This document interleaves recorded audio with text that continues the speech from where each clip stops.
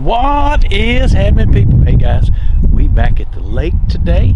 The water temperature is about 57 58 degrees, and we've came down to the lake, and look at this pretty watercolor right here. Man, this watercolor looks good. I'm on down the lake a ways. I am at Hyco Lake, and down here the water usually stays crystal clear.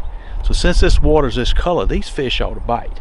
So anyway, we're going to slide up. I'm going to try to show you some methods that I use to get fish to react when you vertical jigging, and drop a jig right down on top of them.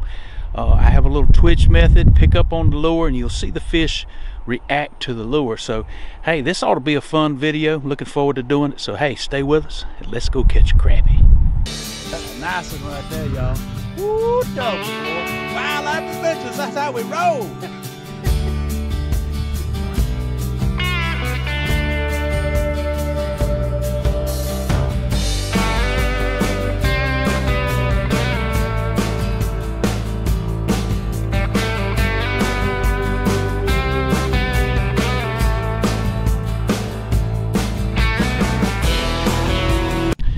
So a lot of this footage is going to be of the live scope and actually seeing the fish coming up and bite. Okay, the first thing is you noticed I've got my live scope set here about 40 feet out. Let's go down with the depth. It's actually 20 feet deep. When you set it, I like to see the bottom contour. So what we're going to do is we're looking out. You see the fish is at 20 feet. And I can tell it looks like he's swimming away from us. Alright, here he comes up. Now this pole is 10 feet. I'm going to lay the lure right out. You should see the lure dropping right to him. Boom, right above him is where I want it. I want to twitch, and pick up on it. Boom. Got the fish. It's just as easy as that, y'all. And it is a decent sized crappie.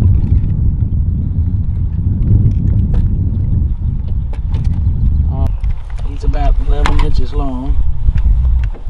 Boom. There he is right there. Boom. Just as easy as that. So, let's find us another one.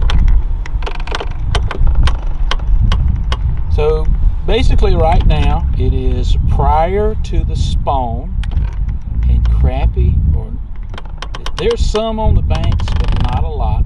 So a lot of crappie are scattered in the coves. That's what I found at Kerr Lake last week. So we have 2 fish coming up on it. I tell you what I'm gonna do. I'm gonna zoom in on these fish. Forward range, let's come up to about 28 feet. Okay, now I'm gonna try to talk you through this. So the fish is out about 5 feet. I'm gonna lower the lure right to them. If they are aggressive, if those fish are aggressive, actually I think I missed the fish.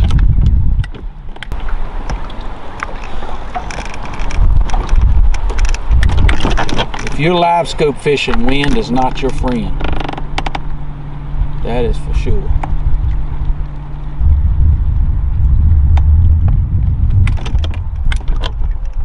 Lots of times what I will do is, if I'm just hunting fish in open water, now this is what I call hunting fish in open water. Alright, there's a fish at 15 feet and the boat momentum is going forward, so when he gets out about 10, I'm going to try to keep a good target on him. And he looks like there's a lure going down right there. Now I'm going to stop it just above him right there. Pick up on it just a little bit, see him follow it. See, he's all over it. So I want to keep picking up on it, taking it away from him, so I'll try to get him to eat it.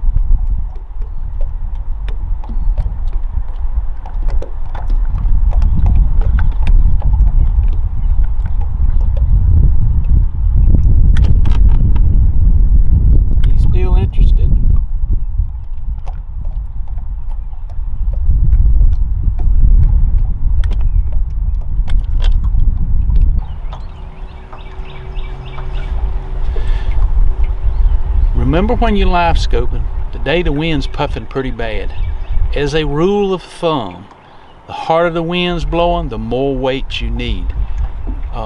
If the wind is puffing your boat around and you get a good signature on a fish, if you got more weight on, you can drop that lure faster, because you may only have one chance to drop that lure right down on top of his head. And the more you can visualize and see with your live scope that lure falling to the fish, if you see the fish and the lure falling, see the lure falling to the fish, I'll get that right in a second. You see the lure falling to the fish, you're 90% better chance of actually catching that fish. I'm not saying they're going to bite all the time, but if you can watch that jig fall right on top of that crappie, get him to turn. If he ever turns, twitch, start lifting it up, most of the time you'll catch that fish. So just remember that. Let's go back and look at this footage. Okay, there goes a jig down to a fish, or it just happens to be a fish there. Okay, so when I get it right over him, I'm gonna put just a slight twitch. See how small that twitch was? Just a slight twitch. That's all. And I'm only gonna do it once most of the time. Sometimes I'll do it twice to get it. If it's muddy water, I may do it twice to get him to swim over there. Just that little twitch. Now, let's zoom back out. Just that little twitch. Alright, he's at 10. We get a good mark. Drop right down on him. It always helps if you could see the lure and the fish. Boom. He got that. He hit the top one actually. Just a small fish. Another small one. So anyway, let's talk about what I'm using. I'm using my ACC crappie stick. This is a 10-footer, and utilizing a dual jig. There's that top jig, there's that bottom jig, and they've been reacting to the gray and black fairly well today. And 6-pound test line, 1,000 CM the reel, and you know, it's entirely up to you whether you use doing this, whether you use a rubber body jig, hair jig. I just happen to have the hair jigs tied on, and crappies in the last few weeks have been reacting very well to hair jigs. So it's entirely up to you how you want to what lure you want to utilize when you are doing this vertical jigging with the live scope.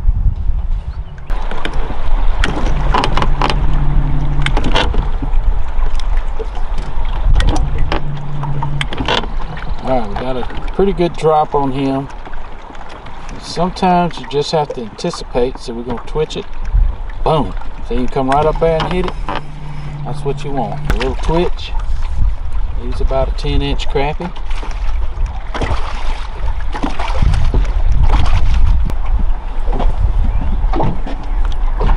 Alright, I'm going to try to demonstrate this. I hope I can.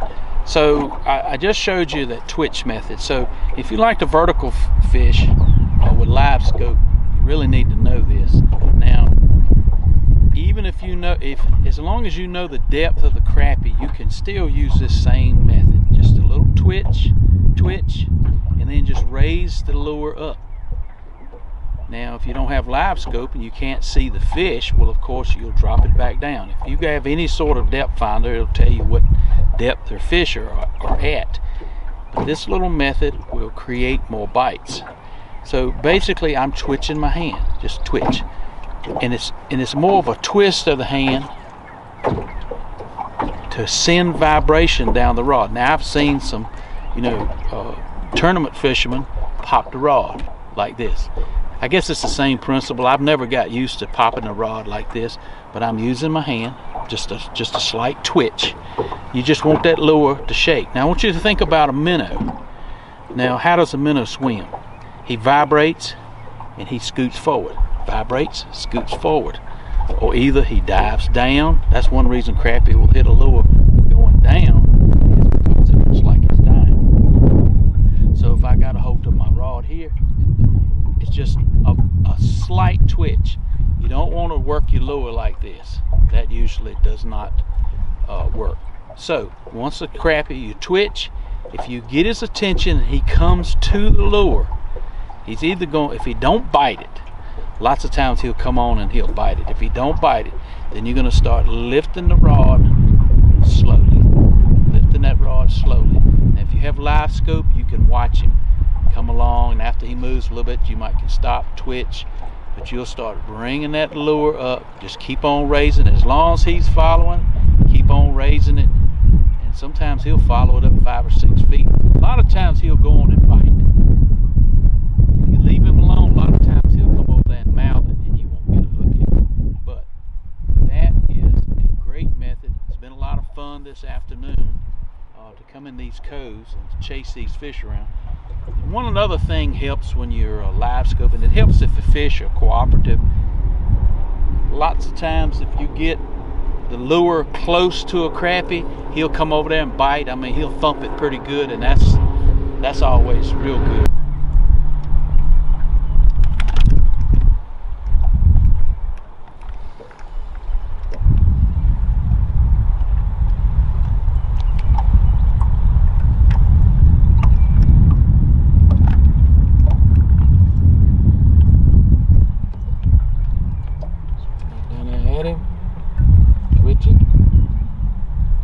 Picking up, boom, there it is.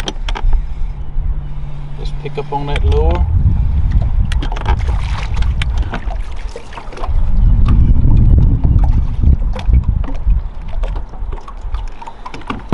Lures, all a vertical jigging. Now I could have probably caught these crappie today, casted to them. They were reactive enough that they would have probably chased the lure and bit that way too. But I enjoy seeing the crappie in open water, getting up close to him, dropping that lure right down above him, and watching it float right across his head. Give it a little twitch, like this. You see him move right up to the lure, and bam, catch the fish. That's kind of exciting fishing. Anyway, I hope you've seen something in the video that you learned today. That little technique, if you can perfect it, will make you a much better fisherman. Lots of times, as I've learned over the years, if I didn't learn that little twitch and then pick up on it, the fish would just sit there and look at it. That little twitch looks like a dying minnow, an injured minnow. If you ever watch the shad dying, he'll quiver on the top, quiver on the top, quiver on the top, and then he'll start following. So just that little action that you put into the rod and into the lure will create more strikes for you, and I hope that works for you. Hey guys, we're going to end this video. I hope you've seen something in the video that you learned. I hope you've seen something in the video that you enjoyed today. Anyway, you remember, God is good all the time, and all the time God is good. Don't forget to hit that subscribe button below. We appreciate all the subscribers we have, and we appreciate any comments that you make. We all comment on the channel. I like to see your comments. Don't forget to hit that like button and click the notification bell so you don't miss an episode of Wildlife Adventures. And as always, you remember, it's a wild life, and I'll see you on the water.